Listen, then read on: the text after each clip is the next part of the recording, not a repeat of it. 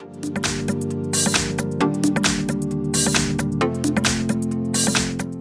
guys. If you want to transfer data from Android smartphone to your Samsung Galaxy S10 Plus, for the first you have to get application to transfer data. And let's go for the Play Store, tap on search bar and get application named CLONEit. I'm going to use this one because it's totally free and really easy to use. So we don't have to pay for it, it's totally free. On the second smartphone you have to do the same.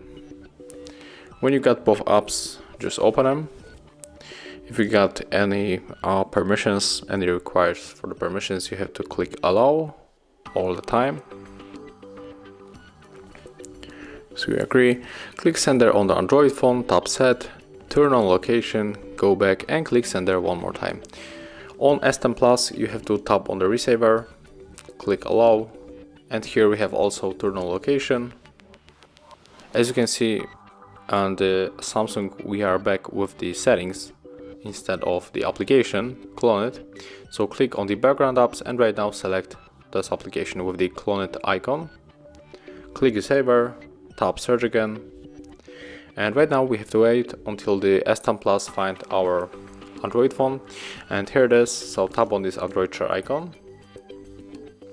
Right now we have two ways to connect. We can scan the QR code, but also we can input this password manually. So we have to pick your way. I'm going to scan the code. So tap, grab your phone, put it into the frame of the QR code.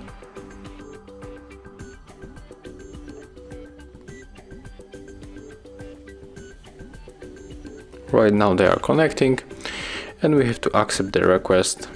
So click OK. And if you want to send all of data, you have to select all icons. Then tap start. But if you want to get some details, you are going on the bottom, select details and go for the thing that you want to send.